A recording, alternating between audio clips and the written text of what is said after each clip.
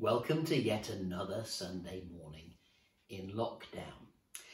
I'm at home with my wife, two of us in our home, and I really wish that we were gathering with God's people, dozens of us or a few of us or hundreds of us or thousands of us, depending on how big your church is, wherever in the world you're meeting, celebrating the good news of Jesus together. That's a really exciting thing to be doing, isn't it? Songs of worship and praise, sharing a word from God's word together, and just the excitement of being together, even missing the coffee together, the sort of social aspect of church life.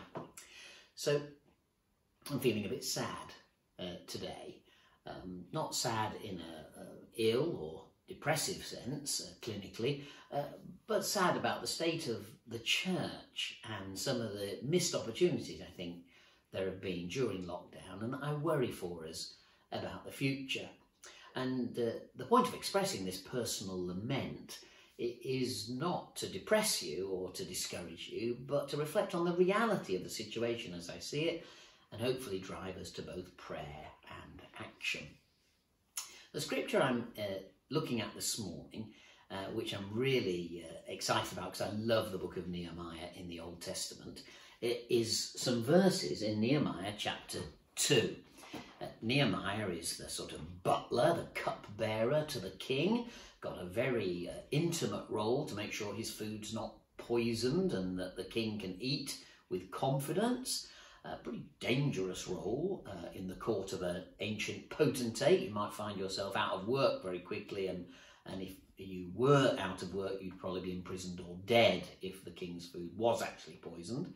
And if it had been poisoned and you ate it first, you hadn't missed it but eaten it, you might be dead from the poison. So pretty risky job in an ancient court.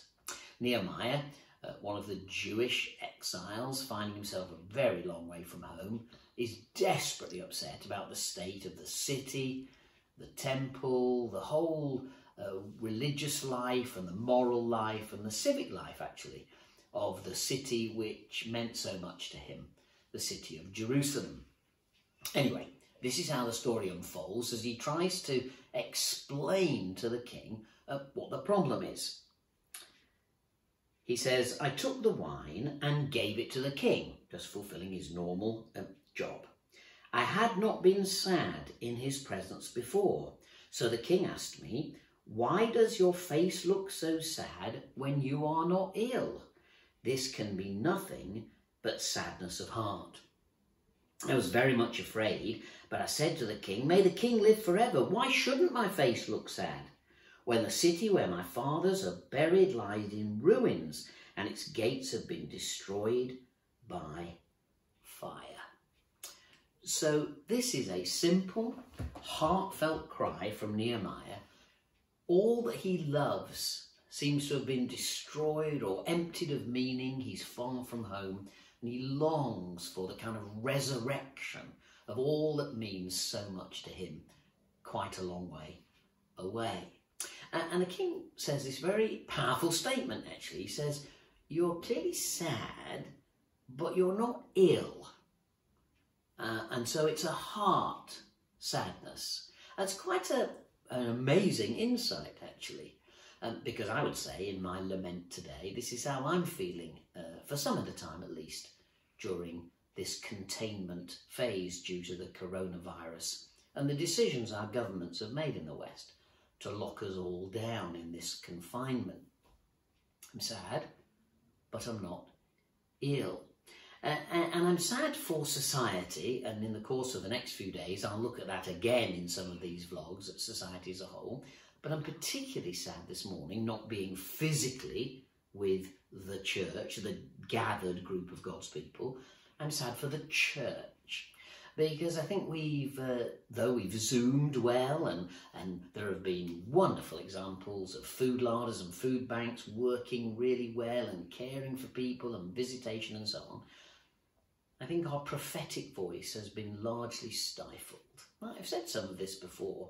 I feel it acutely today and want to share it with you so that you'll pray and act as the Holy Spirit prompts you. I'm sad because, as you know, it's such a disappointment for the church to be viewed in the eyes of secular society as really not very significant at all. Less significant, in fact, than almost any other shop or commercial enterprise.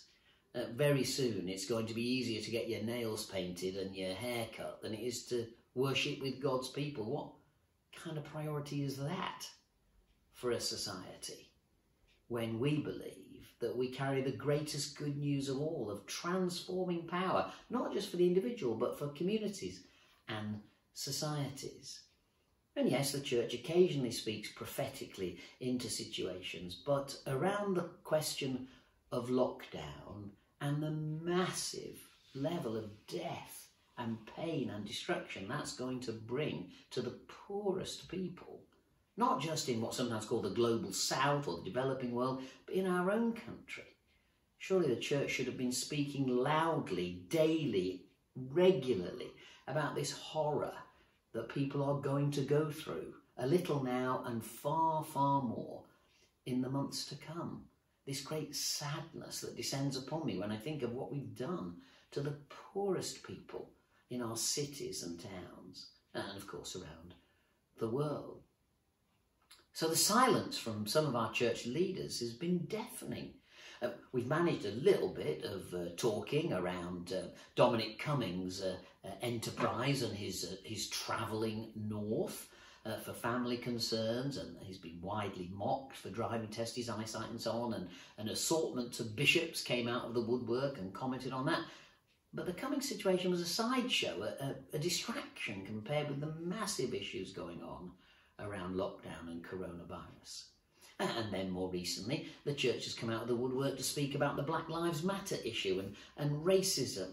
And it's been deeply, deeply disappointing to me that the lack of Christian prophetic input into what the churches were saying. It was hard to distinguish what some churches were saying and church leaders from anything you could read in 100 social media sites or on the mainstream news.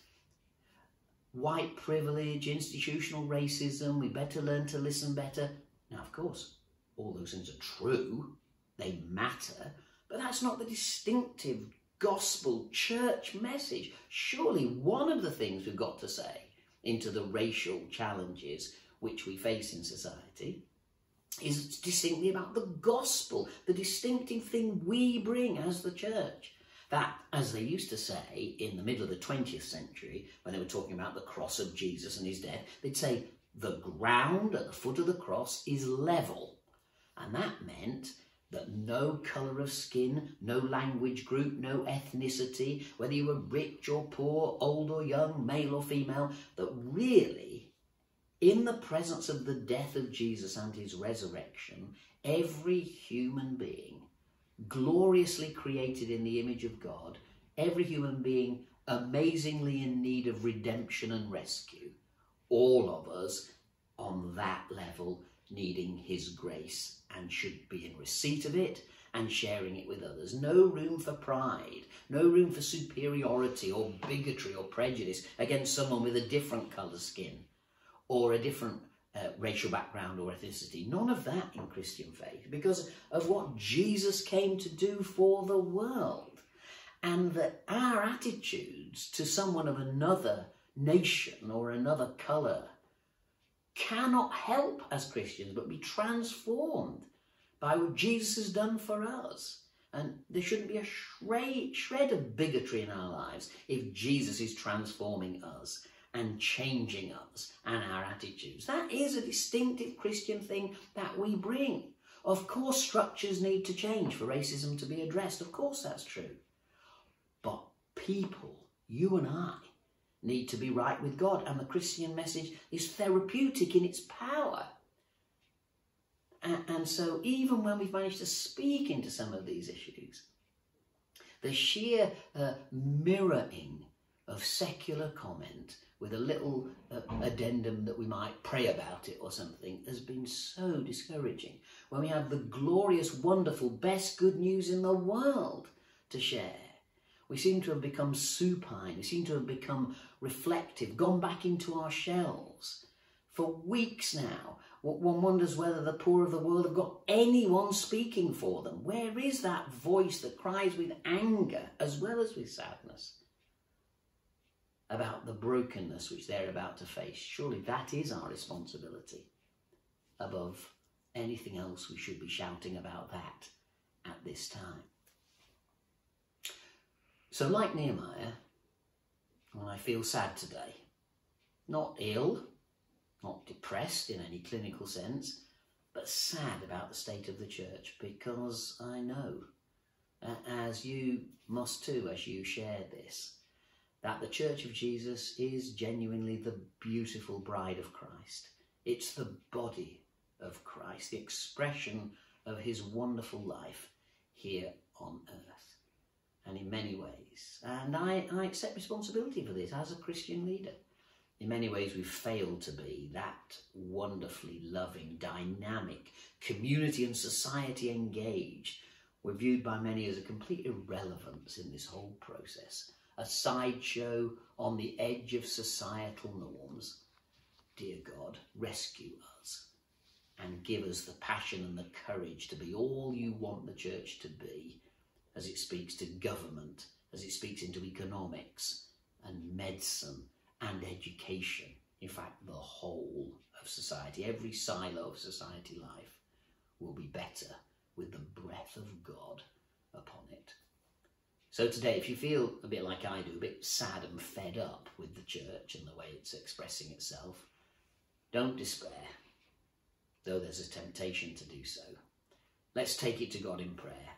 Let's work ourselves to be individual agents of this goodness, and let's share wherever we can the wonderful flourishing that comes from life in Christ. Nehemiah's story ends very well, actually. He's sad, but he gets the wonderful opportunity to go back and to make a difference in Jerusalem. The walls are rebuilt, the temples rebuilt, society is gathered together in safety, and new things emerge from the ruins of an old city. Let's pray that from the global ruins which lockdown has and is going on creating, what will emerge is an opportunity for God's kingdom and a vibrancy in God's church that perhaps we've never seen before.